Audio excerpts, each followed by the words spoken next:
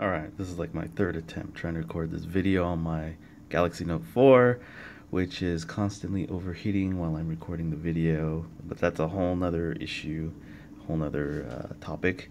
But the other day, today is Friday, March 25th, on Tuesday, or Wednesday I believe, I made a video about my new Sharp WG-S30 that was brought in from Japan with my brother-in-law.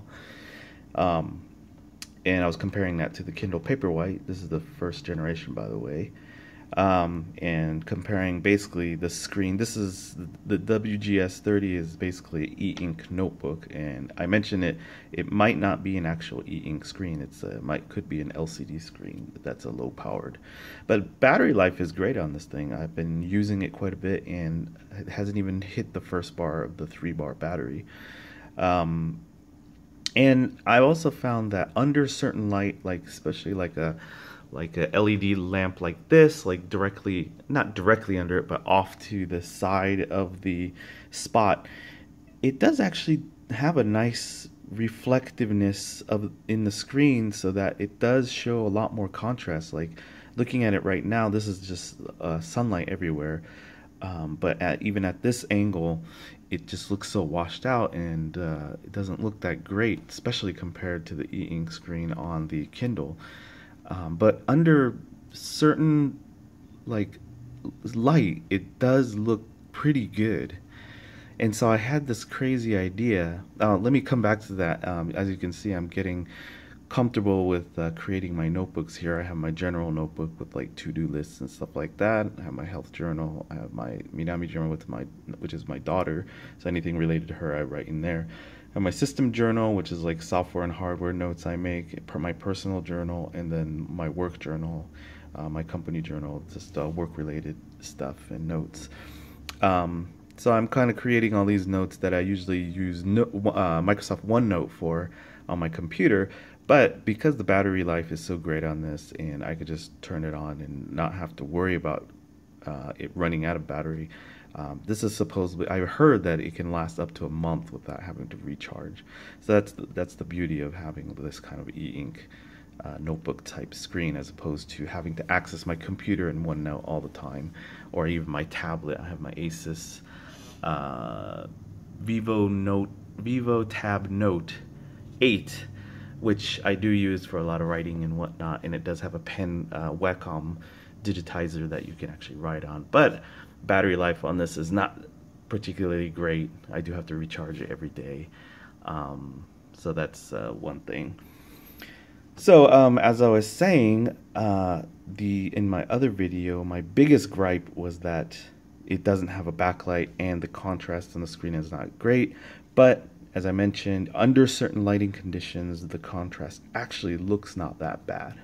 So I had this really crazy idea, and because I was referencing my Kindle Paperwhite, which has, I forgot what Amazon calls it, but it basically has this film that goes over the screen, and I kept referring to it as a backlight, and actually it's not a backlight, it's a front light that goes on front of, it's a film that goes in front of the e-ink screen, and there's actually 4 LEDs at the bottom that basically shoot light up, and this film is like a fiber optic cable that evenly distributes that light all the way up to the top of the screen. And I had some, yeah, like so on iFixit, they have this, this is the first generation Kindle Paperwhite, but they show you actually how you can actually remove that film and actually replace the LEDs at the bottom. So this is like that fiber optic film, and then this is the 4 LEDs that actually shine up that film and create the front light, which looks like a backlight, but it's technically a front light. So I had this crazy idea to see if I can get into my notebook. And yeah, so I did this quick sketch of my idea, and basically this is my Sharp WG-S30 notebook. I was thinking, hey, if I could take that front light screen, rip it off of a Kindle Paperwhite, obviously not off of my beloved personal Kindle Paperwhite, but if I can find a Paperwhite with a screen that's intact and rip that out and then place that over, because I also was thinking of getting a screen protector for my notebook. So I was thinking, instead of a screen protector, if I can rip out the front light of the Kindle Paperwhite, and since it's just LEDs, I can just hopefully splice in or solder in wiring and a dimmer connected to a USB connector, and then plug that into a USB battery, which I have a couple of, even some small ones, and to activate these LEDs and then adjust the brightness with this dimmer. And my hypothesis would be that, my theory is that it would light up this screen, and if I can fit it onto this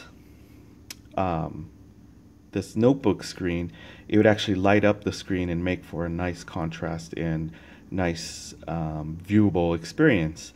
So I'm really obsessed with this idea, and I'm bidding on this Kindle Paperwhite that apparently this person's dog chewed up.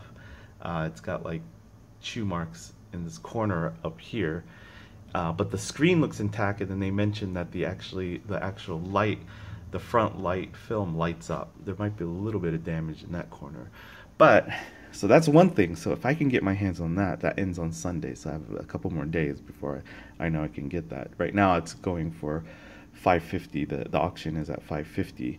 I'm bidding up to $10. Hopefully the other person who's bidding on it doesn't listen to this video and outbids me.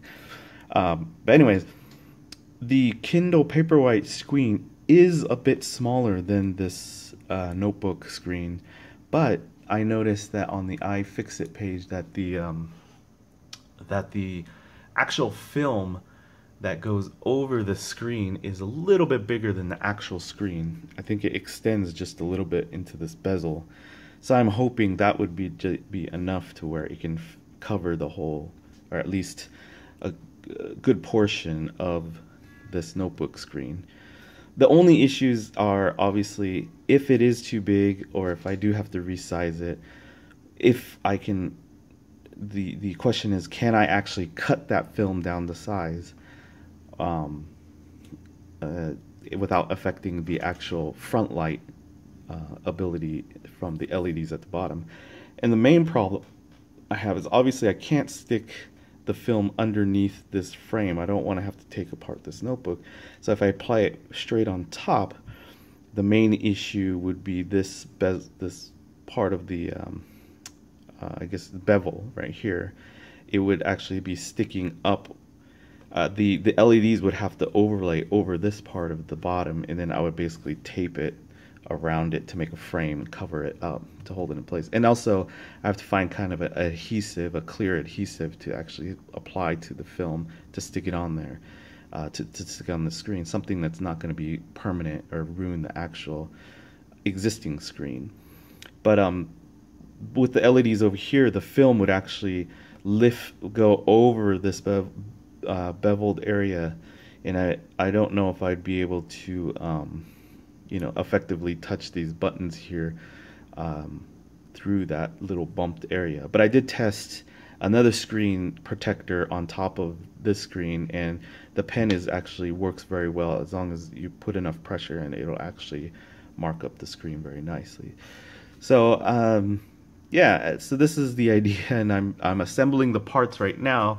The main component is this winning this eBay auction for this. There are a couple other ones, but they're a little pricey. Another one was like $20 for buy it now. So I think $20 is a little much for a broken piece of crap Paperwhite that I'm just using parts for. But anyways, hopefully my DIY project will work, and when it does, I would actually have this notebook as a front lit e-ink notebook that I can write in, and that would be totally awesome. That's like the biggest thing that's missing from this little LED notebook. So I will post updates as I go. Anyways, see you later.